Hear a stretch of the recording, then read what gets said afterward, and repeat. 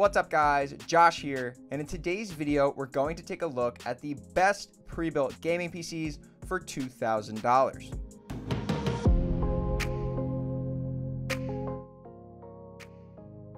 So the $2,000 price point is honestly probably the sweet spot right now for performance to price when it comes to pre-built gaming PCs, whether they're just pure pre-builts or custom pre-builts.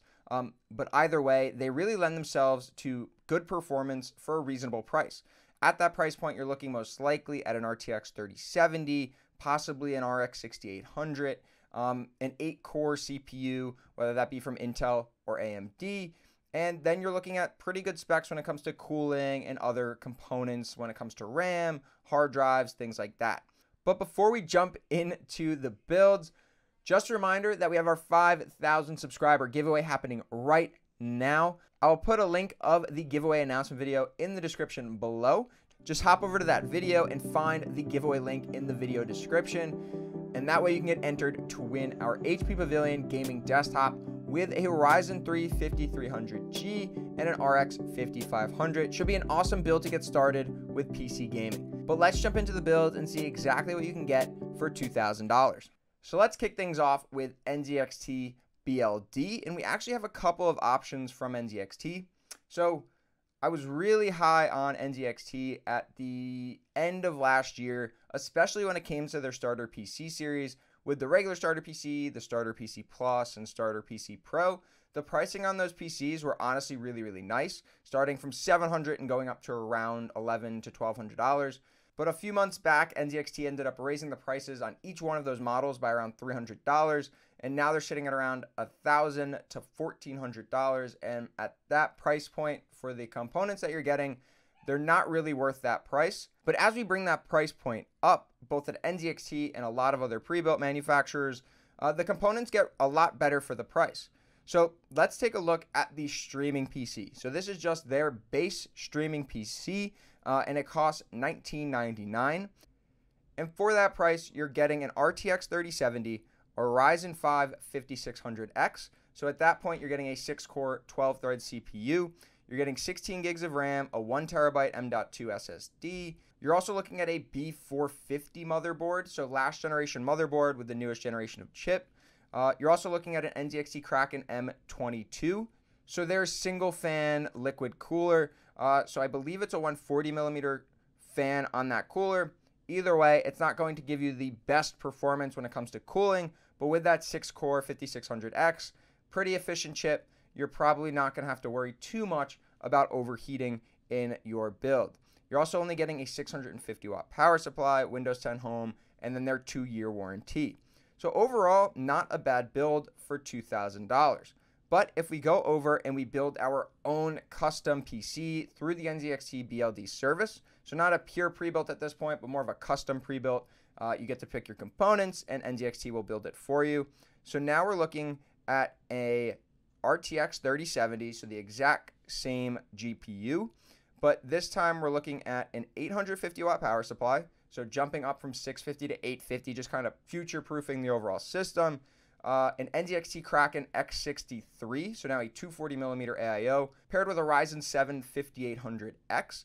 So now we're jumping up to 8 cores, better cooling, still 16 gigs of RAM, a B550 motherboard, so the newer generation of motherboards from AMD, a 2TB HDD for all your games, and a 500 gig SSD.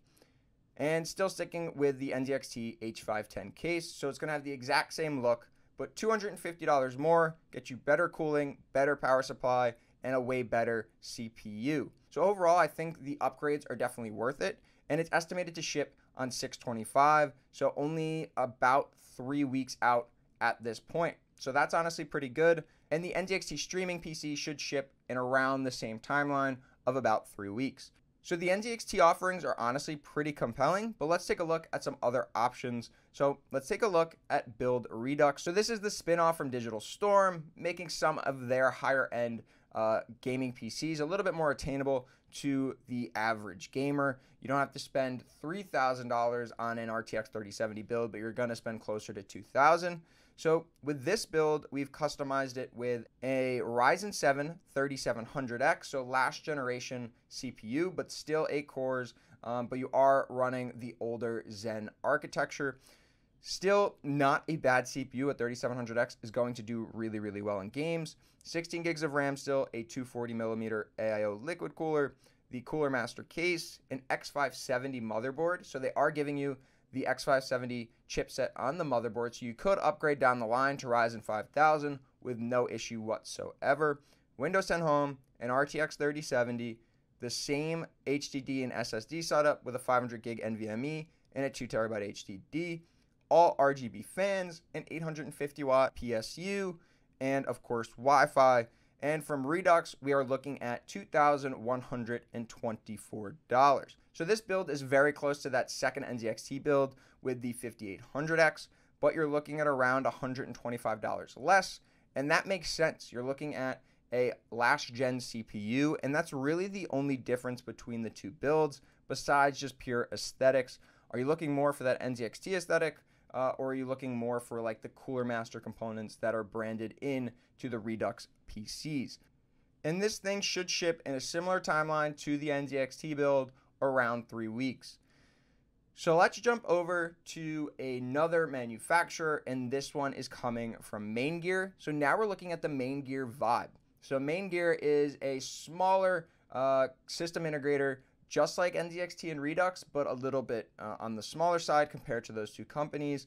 And that allows them to do some really custom work. But the Vibe is one of their off-the-shelf pre-builts that you can just buy. And this thing has an RTX 3070, a Ryzen 7 5800X, a 240mm liquid cooler, B550 motherboard, 16 gigs of RAM, 512 gig SSD NVMe, 1TB Seagate hard drive, only a 500 watt power supply with a 3070 and a 5800X. That's a little questionable, but at the same time, I assume they've tested it. They know it'll work with the hardware, but as soon as you go to overclock things, it might not be enough power for the components. And then we get Windows 10 Home and full RGB, pretty much everything in the Main Gear Vibe. And this thing comes in at $2,100. So you're getting pretty much the same components as that NZXT for $2,250 for $2,100. However, the ship time on this thing is anywhere from 6 to 9 weeks. So you're looking at an extra month compared to NZXT and Redux. So at this point, I'm leaning a lot closer to the NZXT build compared to the Redux and the Main Gear Vibe. I mean, the price on the Vibe is awesome. The 500 watt power supply, a little bit concerning. And the lead time to get your PC is a lot longer than the NZXT and the Redux.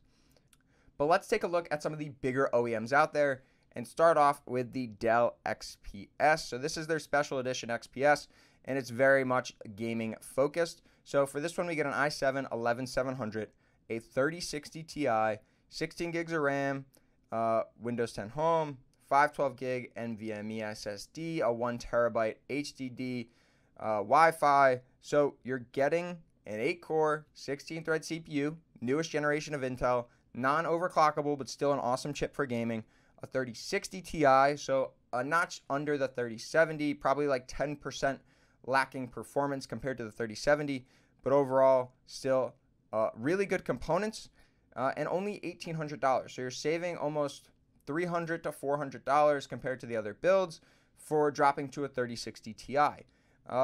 However, if you're gonna buy any build from Dell or HP, which we're gonna look at next, you just have to be fair warned, cooling is not going to be very good on any of those PCs. The hardware inside is very customized to the OEMs, so your graphics card is going to have custom cooling. There's going to be minimal fans inside for the most part, and it's not going to be the easiest thing to upgrade down the line. You want a new motherboard, you're not going to be able to do it except going with an OEM version. It's just going to be a very difficult PC to upgrade down the line. If you just want to buy it, game on it for a couple years, and then sell it, still a very good option, and you're getting really good components for a cheaper price, but the performance is going to be lacking just because you aren't getting the best cooling on those components. But for $1,800, not a bad deal. And let's jump over to the HP. So now we're looking at the HP Omen 30 liter. So their biggest, beefiest PC that they make. A lot better cooling on this thing than you are going to get with the Dell.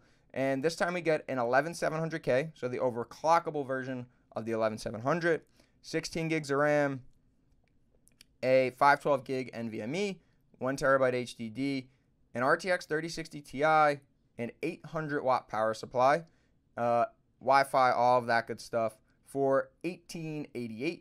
So now you're looking at like $60 more than the Dell, but you're getting an overclockable CPU, a better system overall when it comes to upgradability down the line with that higher wattage power supply.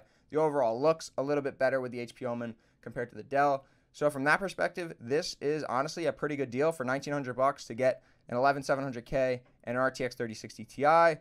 But if I were spending $1,900 and I could spend $300 more and go with that 5800X and 3070 from NZXT, that's probably the way that I'm going to go.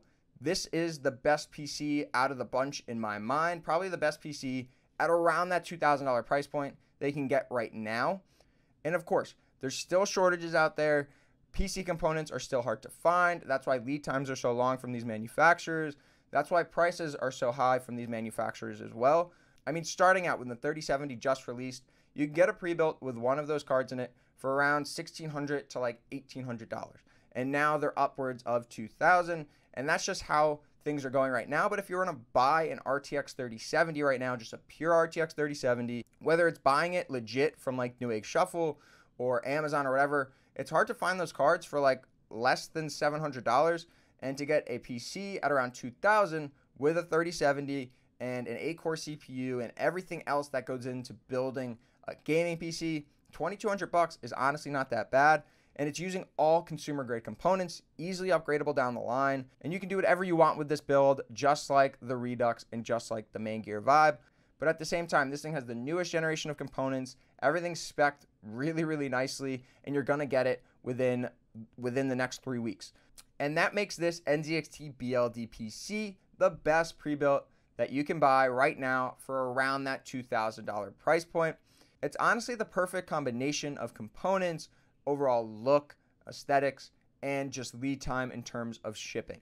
So if you guys are in the market for a $2,000 pre-built, what do you guys think about the builds I featured in this video? Would you go with the NZXT? Would you go with something else? What are you leaning towards right now? Leave all of that in the comments below. If you enjoyed the video, give it a thumbs up. And if you haven't already, get subscribed to the channel, turn on post notifications, and I'll see you guys in the next one.